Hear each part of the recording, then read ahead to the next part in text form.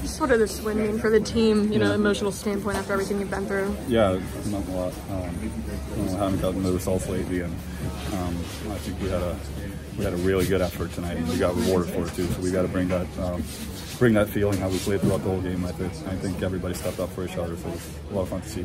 Was that a dad goal you had? Yeah, I think it was. I've been waiting all the year, so good timing for it. Yeah, you gonna do anything special with the puck? Maybe save it for him? Or? Yeah, I will. Stu gave it to me after the game, so I'll probably save it in this room or something like that. So, you know, a lot of emotional week for me and my family, and I'm happy with this one.